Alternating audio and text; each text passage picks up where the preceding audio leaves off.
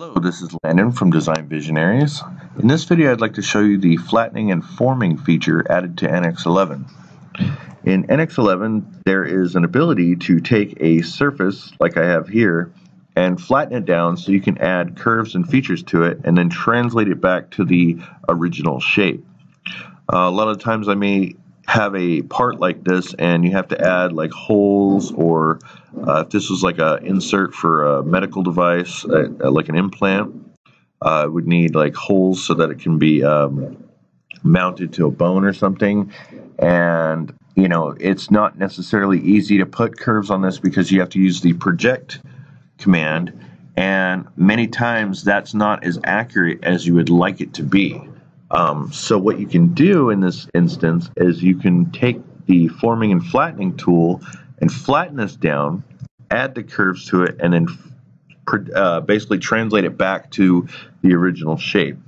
I'll go ahead and show you that. It's under Surface, and if you go to the Edit Surface group on the Surface tab, under the More section, you'll see there is Flattening and Forming.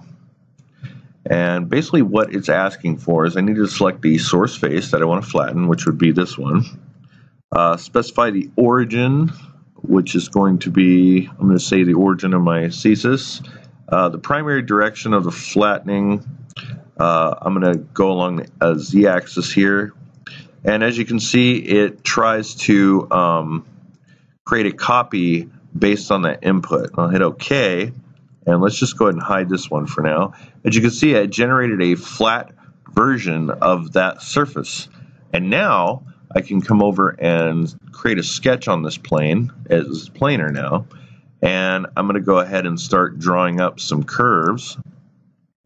So again, I probably want some holes on here. So I'm just going to do this. Do I have a center line here? Okay, yeah, I can probably select that. I'll just make a reference center line, just so I know I can click it.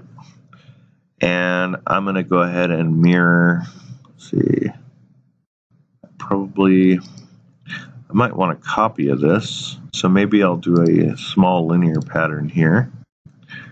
I'm not going to dimension it yet because I'm just showing this as an example, but so you probably want to do like 3 of these, and we could space them out a little more, like so.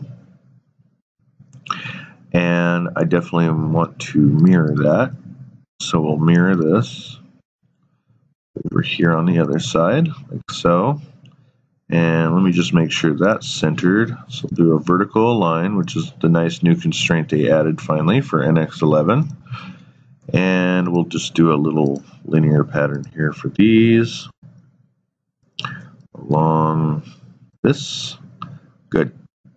And then finally, I just want to have like a little square here. It could be a cutout. You may need to insert that something there, you know, or whatever it may be, but just another feature in here to show you. So let's go ahead and pick this. There we are. That'll be good. Go ahead and hit Finish Sketch. And now I have the curves I created on that sketch. I'm going to go ahead and bring back my original here. And essentially what I'm going to do is I'm going to take and reform these curves back onto this surface.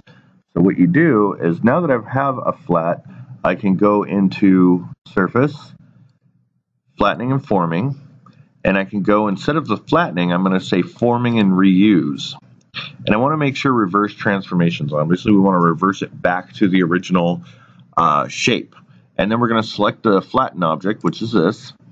And then it's asking for transformation objects. Basically, it's asking for the features that are going to be transformed back onto the original shape. So I'm going to select these holes.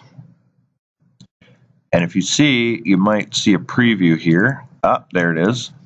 The holes are already being placed back on. All the little curves I'm selecting here are being placed back onto the original transform.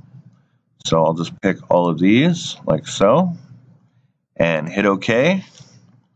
And then I'm going to go ahead and hide this and the sketch, the original sketch. And as you can see, without using Project Sketch, I now have curves on this face, and I know that I can dimension these using the flat to make sure that they are very precise and they stay where they're supposed to be on the surface. Again, this is Landon from Design Visionaries, and this was the flattening and forming feature. For more tools, tutorials, tips, and tricks, check us out at designvisionaries.com, and please subscribe to our YouTube channel. Thank you.